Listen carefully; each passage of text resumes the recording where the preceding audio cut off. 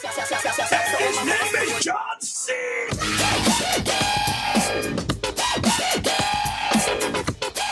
What's going on, guys? It's Morgz, and today we have episode 2 of the Sheffield Wednesday career mode on FIFA 16. Just a few things to cover before we get in. I know a lot of you guys wanted a face cam for this episode, and I just want to say why there isn't one. First of all, I'm pretty ill. I'm not going to lie to you guys, I look like shit. I'm not dressed, I haven't done my hair, so hopefully the audio is enough for you just for this episode. Trust me, facecam will be coming soon, but I really do hope you understand, as I really just don't feel well. So if you remember in the last episode, we were trying to sign Charlie Austin. At the moment the budget is 4.8 million, so I think what we'll have to do is sell a few more players or sign someone else instead. A few players have been suggested to me, but the first thing we're going to do for this episode is go into the first game of the season, and we are going to play it. So I've gone with what I feel is the strongest side for this game. As you can see, Matthias, Forestieri, Sugu, Bannon, Lopez, Lee, Fulquer, Lachman, Lees and Palmer. So we're going to crack into this game now. It is at home, I believe,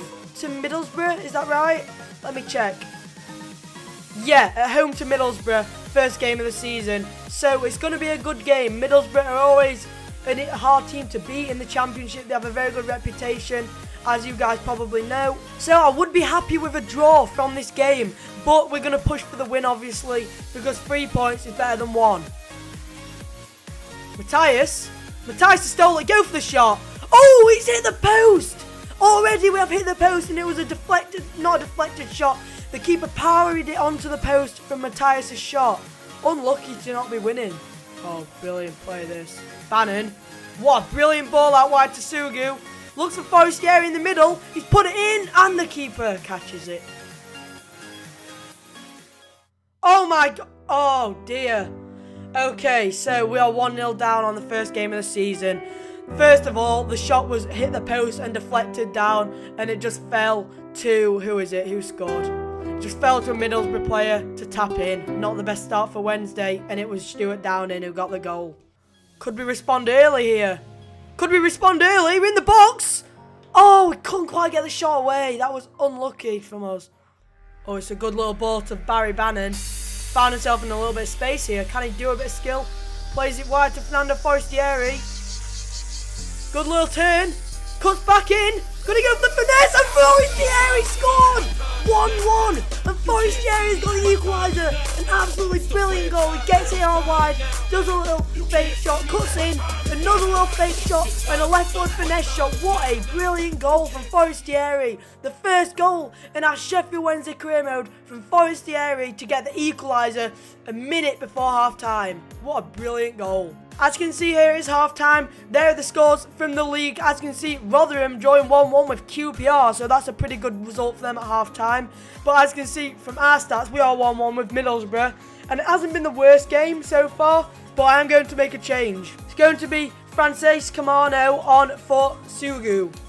I did want to start Camano, but he did have a little injury problem, so I thought I'd wait till half-time to bring him on.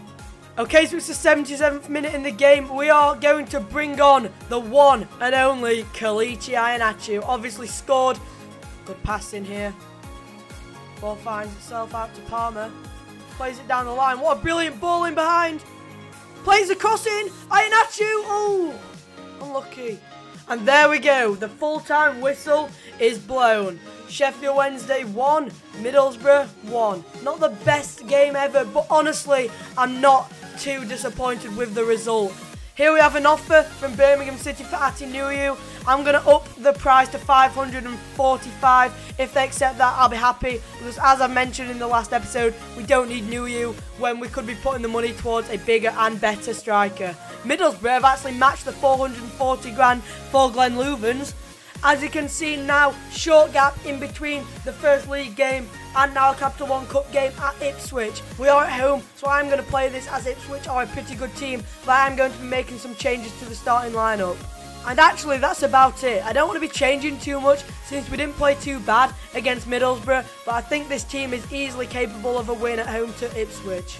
So here we go. Ipswich are going to be starting this game with the kickoff, and we are underway. Hopefully we can get the win. So Ipswich are literally just passing it round the back, so I'm going to go attacking because I need to get some possession. I literally haven't barely had a touch yet. Forestieri, he's got a lot to do. Can he just squeeze past the players? Dinks it over. It's a good ball to Matthias. Cuts in. Can he get the shot away? It's a shot. Oh, almost in there. We got the shot away. It was good work from Matthias, but he couldn't quite squeeze it in. We have a corner now. First corner of the series. Whipped in. Oh, and it's cleared off the line. This is end-to-end. Matthias with a good chance here. Oh, that is a penalty. Penalty. The first penalty of the series. It was an absolute terrible challenge from Christoph Berra. Probably one of the best defenders in the championship. But he's done an absolutely horrendous challenge there on Matthias. And it's going to be our first penalty. And it's going to be Matthias to take it. Let me just check, actually. Yeah, it's going to be Matthias to take it. Guys, I'm going right. Good goal. And Matthias gets us the lead in the 44th minute. Marco Matthias wins the penalty, then scores the penalty. 1-0, Sheffield Wednesday. And there we go. The half-time whistle has gone. And we are winning 1-0. There are a few of the scores from around the grounds. Oh, it's a good ball up. Forestieri in some space. Skips past his man. He's one-on-one. He's getting caught up. Oh, no. He didn't have enough energy. He definitely has to come off. As you can see, he's in red energy. He has the pace to shrug off that man and go on there, but he just hasn't got enough energy after playing both of the matches. We're going to have to make a substitution. The two substitutions have finally come on. It was actually Iheanacho and Lucas João, but it's already the 90th minute, so it won't really matter. And there we go, guys. Full time. Sheffield Wednesday 1. Ipswich 0 in the Capital One Cup. A brilliant result for Wednesday. So, we have accepted an offer from Birmingham for 425k for Atinuyu. Okay, guys, so final match for this episode is going to be away at Blackburn in the Football League Championship. So, I'm going to make one change, and it's going to be Iheanacho at right wing. This is pretty controversial, but I just want to give him a game, see how he can do. So, Blackburn, of course, a side similar to Sheffield Wednesday, pushing for promotion. They have Jordan Rhodes, who is a fantastic player, probably the best striker in the Championship, so we do need to watch out for him. Oh, it's a good little back heel. Good ball through here. Forestieri is up by himself. Skills his man. He's going to go out wide here. There's options in the middle, so he might be looking for the cross. Puts the ball in. Oh, he just couldn't make the connection. Bannon with another quality interception. Plays him through. Good ball. Forestieri. Can he score? Goal! I thought it went in. It was an unlucky from Forestieri. It was a great shot. It just went inches wide of the post. I genuinely thought it went in. It looked really promising. Cleach Iheanacho. Plays a good ball. Nice ball through. He's beat the offside trap. Oh, it's a save from the keeper. How has he not scored that? That is unlucky from Forestieri. It was a great run and a great pass, but he just couldn't squeeze in the ball. Okay, and there we go. Half time. As you can see, the game is 0-0. There's some scores from around the grounds. But it's been a pretty boring half. We are going to make a change. We're going to bring on Lucas João for Fernando Forestieri, because Forestieri hasn't done too well this game. He hasn't finished his dinner. He hasn't finished those chances. It's just not what we want to see, really. And plus, I would like to give Lucas João a chance, as we haven't played him too much this series, and he has got bright potential for the future, just like Iheanacho. Oh, it's a great ball out wide from João.